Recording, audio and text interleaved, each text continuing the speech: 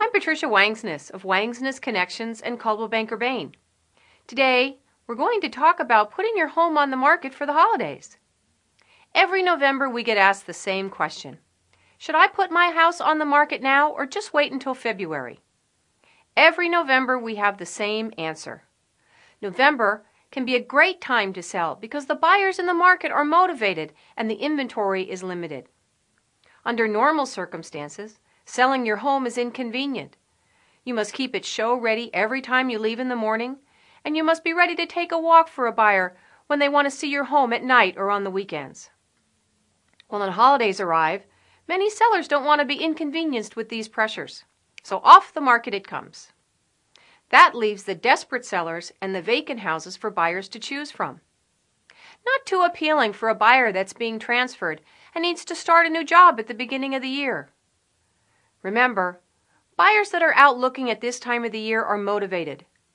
With all the pressures of the holidays, who wants to go out in the cold, the rain, the snow, and the dark to look at a house if they don't have to?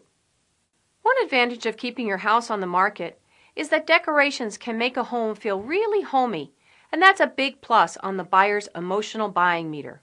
Thanksgiving cornucopia, pumpkins, holiday wreaths, and the aroma of pine and cinnamon can all evoke a very positive feeling for the buyer that your home would be the best home for them to create new holiday memories. That being said, I have seen some people that went over the top and drove buyers away.